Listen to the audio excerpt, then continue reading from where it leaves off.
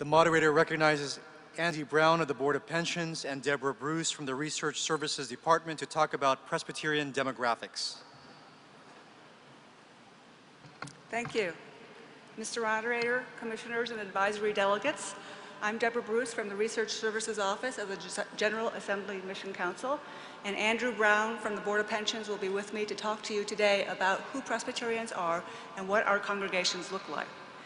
It might seem a bit incongruent to follow an important moment like the installation of the State Clerk with a discussion of demographics, statistics, ho-hum sometimes. But part of the charge to Grady was that he helped us keep our eyes on the horizon, to look to the future, to where we're going as a denomination.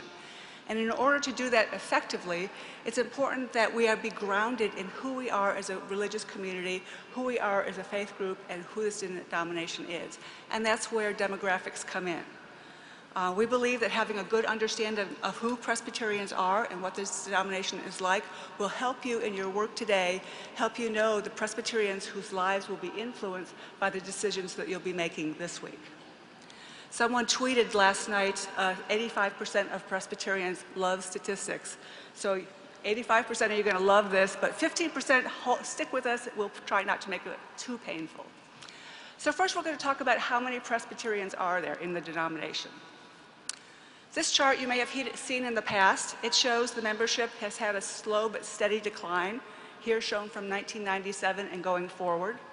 Statistics recently released by the Office of the General Assembly show that membership dipped below the 2 million member mark in 2011. And in the last few years, it's been about a 3% decline each year. I, for one, am hopeful that the 1,001 worshiping communities that you'll hear about this week and some of the other initiatives and some of the actions that you will take will help to address this decline.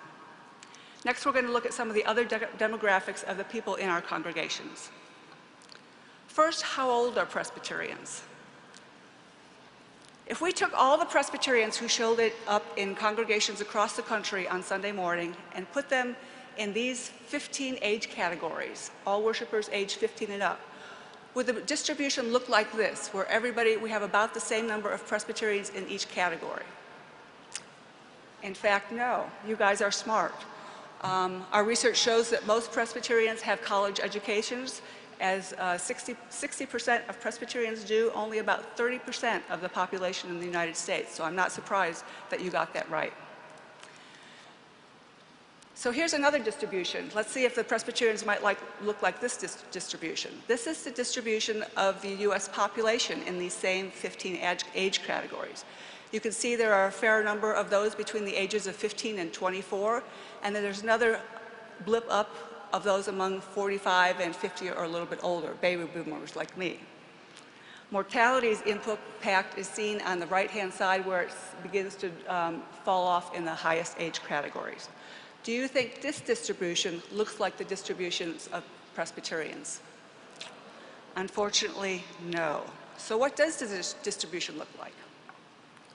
This is what the people who worship in our pews, how their ages are distributed. And you can see that we do have a fair number in the 15 to 19 age group. Perhaps when children are still at home and are youth and going to church with their parents, they still go. But in that 20 to 34 age range, we've got quite a dip showing there. And then most of our worshipers are over the age of 55. So putting these two side by side, we see remarkably different distributions. Notice to the right that the large blue bars that represent Presbyterians are so much higher than the red bars representing the US population. This means that we have an overabundance of older worshipers in our pews. And to the left-hand side, the red bars that are so much higher than the Presbyterian blue bars show that there are lots and lots of Americans out there in younger age categories who are not in our pews.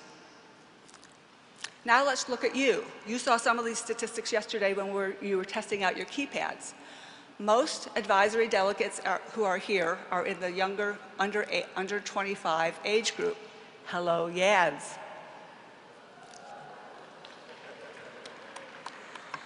When we look at GA advisory delegates, though, this distribution, commissioners, thank you, This distribution looks a little bit more like the distribution of Presbyterians. Here we've put everybody in the 64, 5 and over in one category, so that's the biggest group that's shown there.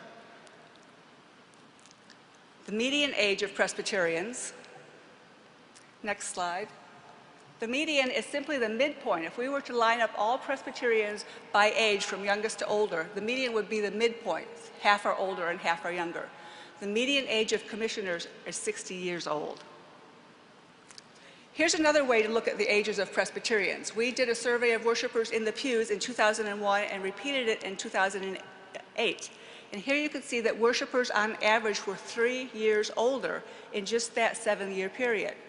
Pastoral leaders, who include solo pastors, head of staff, commissioned lay pastors, and others, also increased by about 3 years.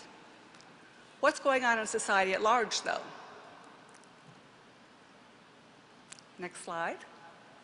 The U.S. population has a median age of just 44, and that did not change in that same time period. So our worshipers are older on average and getting older than the U.S. population. An important statistic to keep in mind is that for every worshiper under the age of 25, we have 6 worshipers over the age of 65. Let me say that again, it's pretty stark. For every worshiper under the age of 25, we have 6 over the age of 65. So that's a challenge.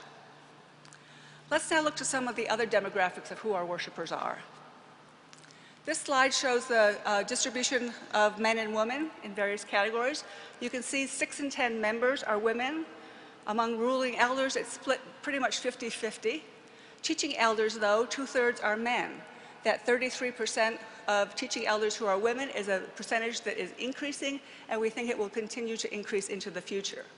Among this group here, commissioners, a few more men than women, probably because there are many teaching elders among your group. And advisory delegates, a few more women than men. In the U.S. population, it's split very evenly. A distribution looks very much like that for ruling elders. Race, ethnicity of Presbyterians. Despite considerable efforts in recent years to increase the diversity in our congregations, still large majorities of our worshipers, ruling elders, and teaching elders are white. The first 3 columns, first three rows there are probably a little bit overestimating the number who are white because it's based on a survey, and there is considerable research that shows that people who are not white are less likely to return their survey and tell us their race and ethnicity. Among commissioners, a little bit more diversity. Only 84% are white, and among advisory delegates, 77% are white. Recent research that we have completed shows that worshipers in fairly new congregations, those who were founded in the last 20 years, show more racial ethnic diversity. About 80% of worshipers in new congregations are white, and so that's a good thing for the denomination. The U.S. as a whole, 72% are white, and that's a figure that continues to decline, so we show a difference from that of the population there as well. 3/4 of members are married, as are more than 80% of ruling elders and teaching elders. Among the U.S. population, it's just half. So this is a challenge for congregations to ensure that their services, their ministries, their facilities, everything that they're doing is entirely welcoming to people who are single, whether they have never been married, are widowed, or divorced. Also, I'll tell you that Presbyterian congregations have very few single-parent families. Only about 5% of worshipers say that they live in a single-parent household. Finally, we asked in a survey given in the pew, are you a member here? And this is a phenomenon that we heard some pastors talking about, that they're seeing it more often in their congregation. And in fact, 16% of worshipers said, I regularly participate, or I'm not a member here, but here I am participating in worship. And this is something that we thought would be increasing. We asked it in 2001 and again in 2008 and didn't really see much change. However, this participating non-members is closely tied to the age of the worshipers. On the next slide, you'll see that among those who are in the oldest age group, 45 and up, only 14% are participating non-members. The difference, though, is for those who are between the ages of 15 and 24. 1/3 of those are participating non-members. What we don't know is what this will happen over the years. There's some research that shows that lots of organizations, not just congregations, are feeling this, that there are young people who are participating in their programs, helping and being a part, but not taking that official membership step. Whether these young people will join our congregations in the future, we don't know, or maybe in the future we will have a greater number of non-participating members at all age groups. This is a challenge for congregations and for the denomination as a whole. Thank you. I'm going to turn it over to Andrew Brown now.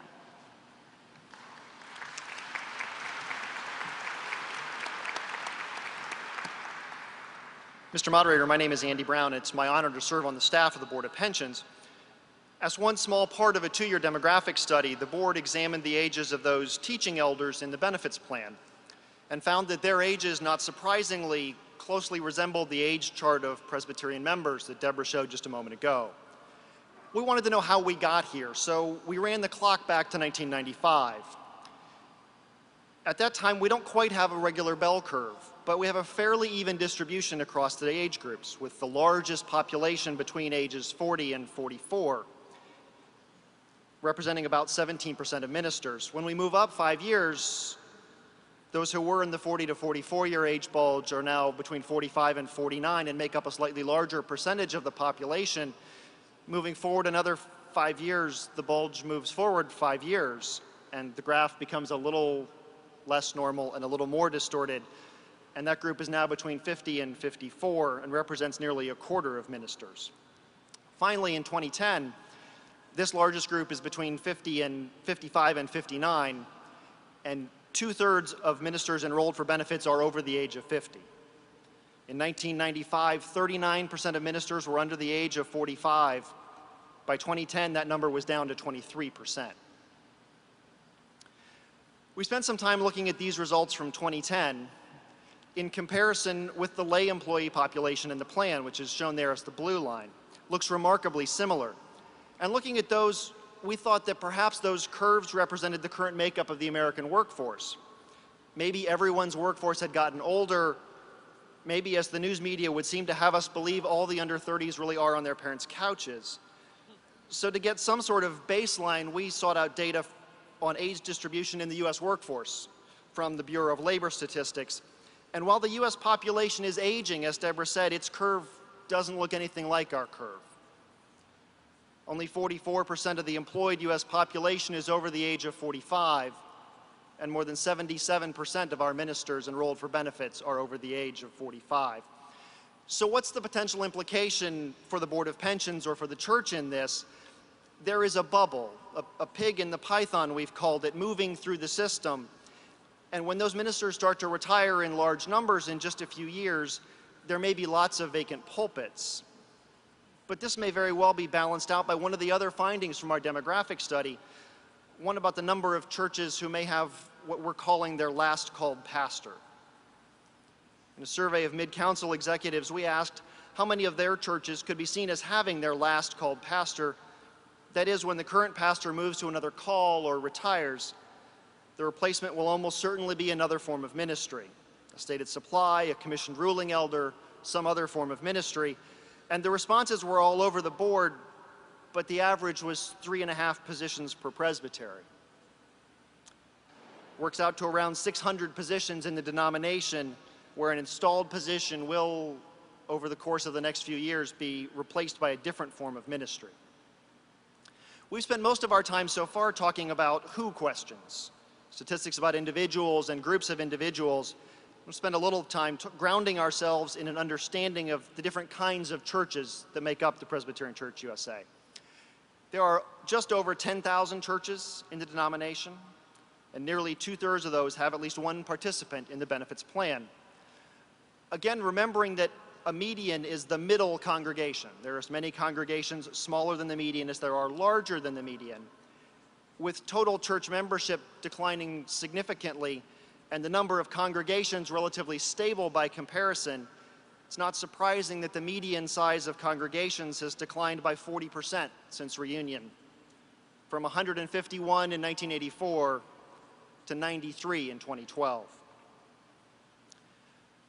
Remembering that any categorization of churches is imprecise, in order to think about how different church sizes work, we created 3 categories: those smaller than 200 members, those between 200 and 500, and those larger than 500.